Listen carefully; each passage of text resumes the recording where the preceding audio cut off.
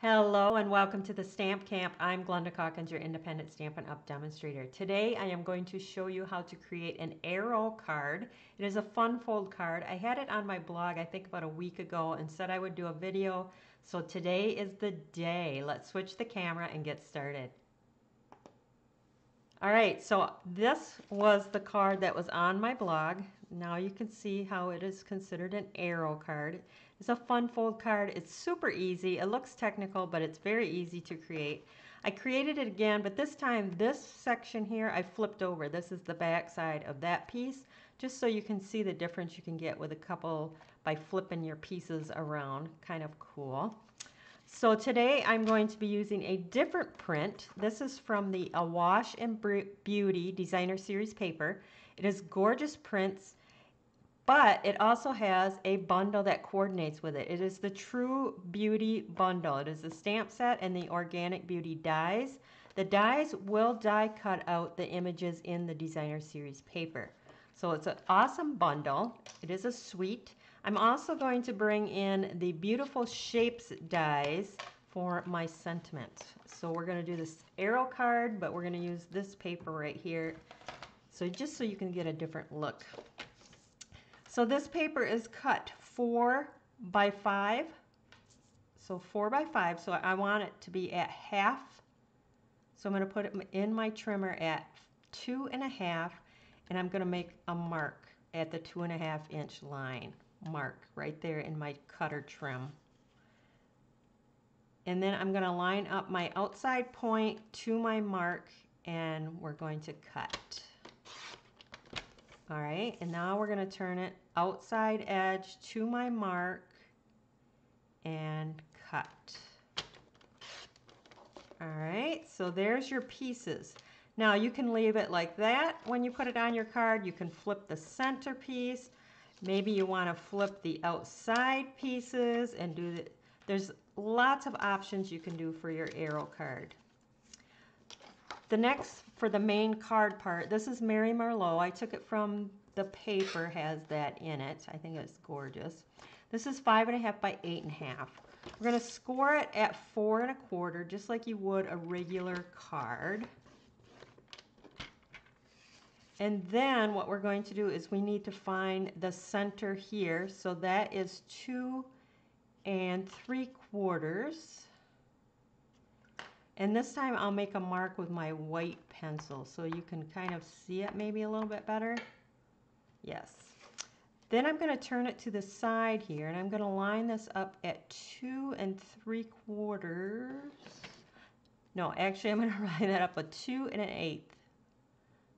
This was 2 3/4. Now I'm lining it up at 2 1/8, and I'm going to mark there and there.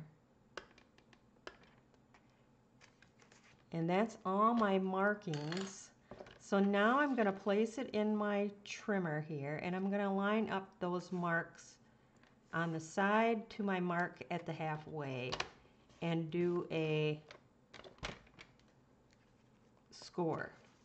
Then I'm going to, right here at the 4 1/4, that's where we scored it at the beginning, I am going to score this from my score line here to my mark. So line that up and score that.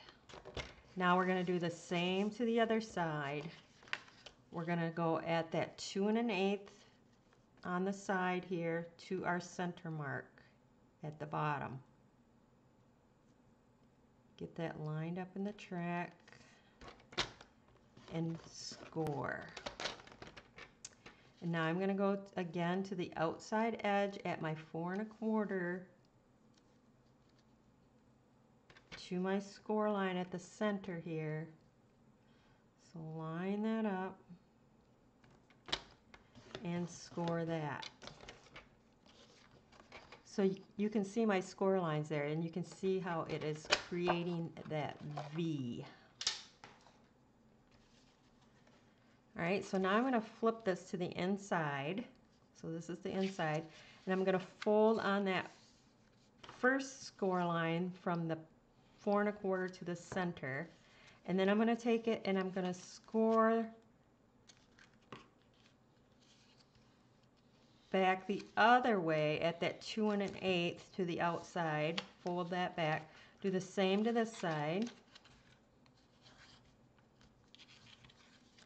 And then fold this back. I kind of find it folds nicer if I put my bone folder there. It'll give me a nicer crease. Crease that back. So that's the inside. Whoops. That's the inside. So your front looks like this. And the inside has your pieces. Now we're going to adhere those down. You're going to use your liquid glue. And we're going to adhere this flap right here. So I'm going to glue that.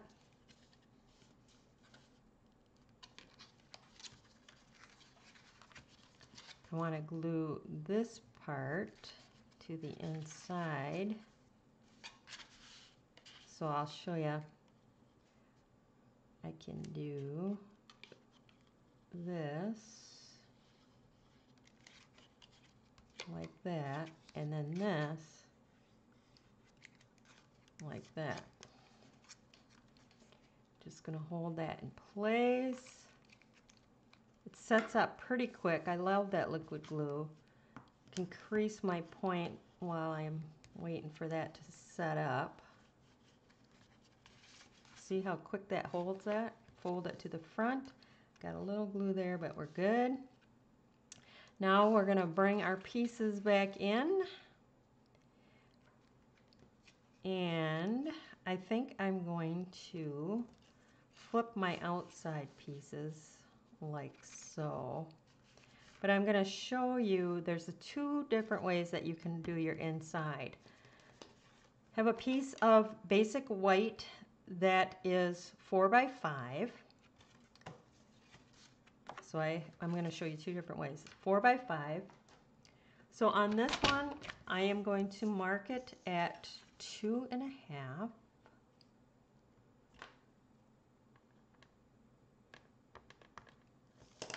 Make sure that's 4 by 5. I think it's 5 1/4. Should be 4 by 5. Yes, 4 by 5. Okay, and then you're going to cut from your center point to your outside edge. Turn it center point to your outside edge.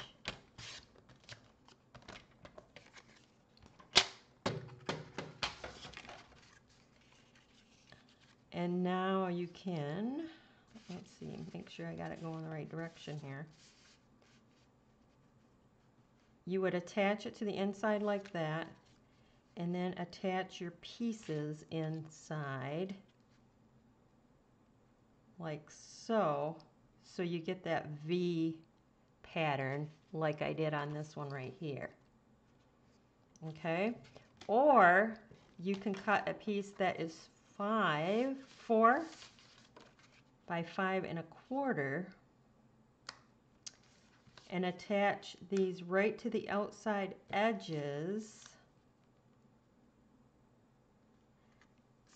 And it's still going to give you the same look on the front and the V in the inside. So it's just a little bit simpler. It's a little bit less cutting that you have to do. I'm going to do it this way for this one.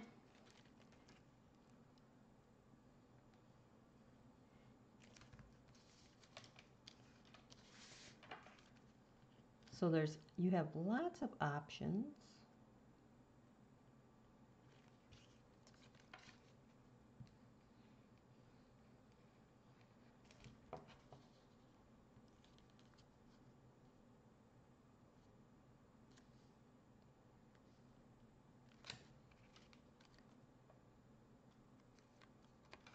Okay, we're going to attach that to the inside.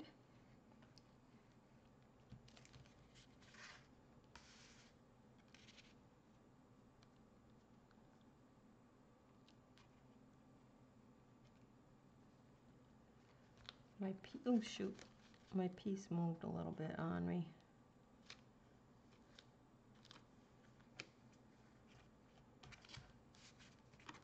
there. And then this will go on the front. We're going to attach that.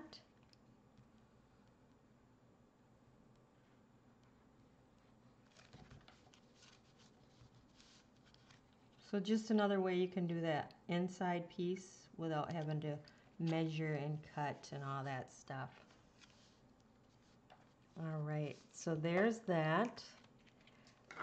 Now I took the sentiment from the stamp set, which is called "You Are a True Friend," and then I die cut it out with them hexagons that are in the beautiful shapes dies, and then I also die cut another larger one up using the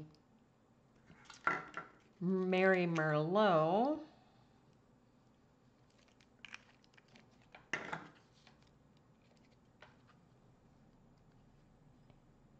Put that on there. We'll pop that up.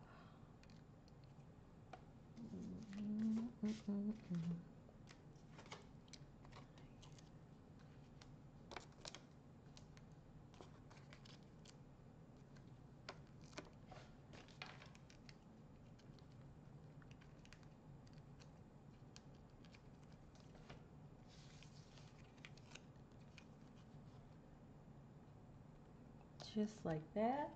Maybe I'll come in with some pearls.